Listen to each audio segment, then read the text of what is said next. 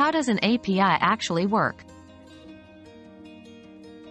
An API, or Application Programming Interface, acts as a middleman between different software applications. Think of it like a waiter in a restaurant.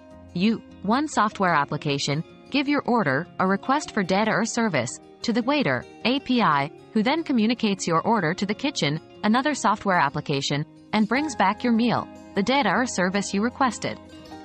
APIs are crucial for facilitating communication and data exchange between different systems, making them more efficient and interoperable.